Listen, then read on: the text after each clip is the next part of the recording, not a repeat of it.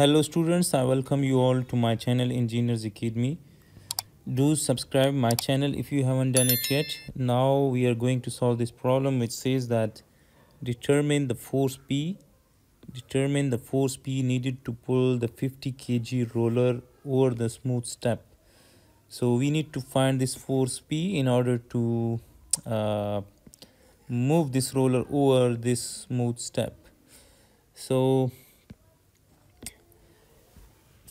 we have to find this P force that which will pull this 50 kg roller over this step. So in the free body diagram, this edge of the step, this corner of the step will apply the force on this roller in the upward direction like this.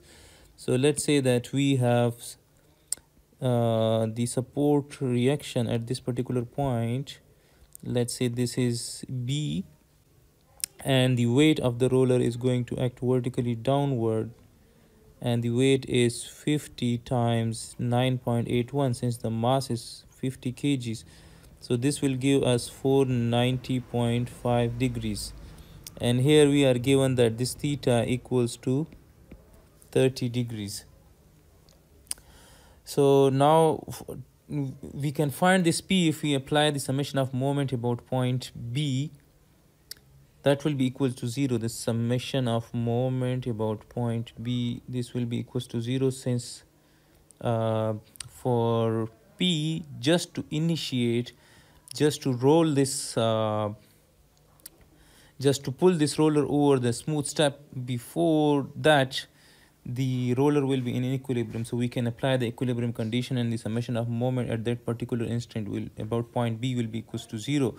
When this roller will just raise over this step, so the surface, there will be no contact with this surface, so that is why there will be no reaction force, or there will be no normal force applied by the surface at this particular point. So we are not going to consider that normal force of the surface, since we are considering that this roller is just on the verge of moving, right? So it is not in the contact with the surface at that particular instant. So now to apply the summation of moment about point B, we have to resolve this P force. So it will have two components. It will have one component in this direction. This one will be the cos component. This one will be P cos of theta, and theta is 30 degrees. And similarly, this P will have one component in the upward direction like this. And this component will be the sine component. Let me keep it here. So this is P sine of 30 degrees. So now, as we know that the line of action of this B will pass through that center of the roller, and let me draw a vertical line here. So the radius of this roller is 300 mm, or 300 divided by 1000 is 0.3, and the height of the step is 50 mm. So now if I draw a horizontal line here, then this height is 300 minus 50, so this is 250, and 250 divided by 1000 is 0.25. so we can say that this small height is 0.25 meters. This height is 0.25 meters, and this is the radius, which is 300 mm or 0.3 meters. So let me write that this is 0.3 0.3. This is 0.3. So we have, let me draw that triangle here. So we have 0.3, this is 0.25, this is 0.3, this is 0.25, and we can find this. How to find this? We can apply the Pythagoras theorem. Let's say this is x, so we can say that 0.3 square is equal to x square plus 0.25 square.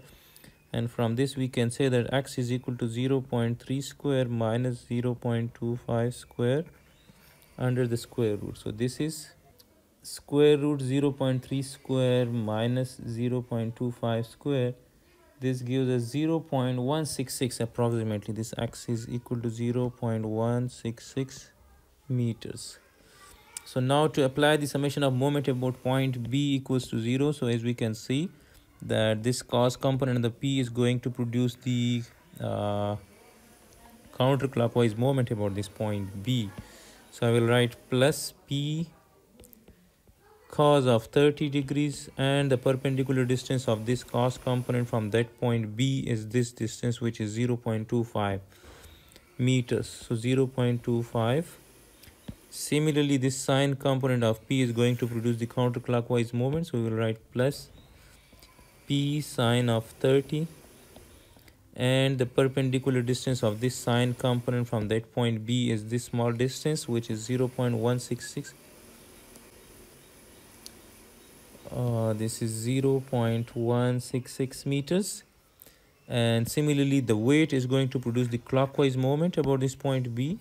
So we will write minus 490.5, and the perpendicular distance of this weight from that point B is this distance, which is 0.166. So 0.166, and this is equal to 0. This force, this B is passing through this point B. It's not going to produce the moment about this point B. So now we can write this equation if we take this P common from both the terms. So we will have the equation like this. Let me write it like this, and if I bring this to the other side of equation, it will become positive. So we will have this is equal to, let me write that, we will have the equation like this. And now let's find this term in brackets. So this is cos of 30, or we can say 0.25 cos of 30 plus 0.166 sine of 30. This gives us 0.2995, or we can say that this is 0.3p approximately, and this is equal to 490.5 into 0.166, and p is equal to 490.5,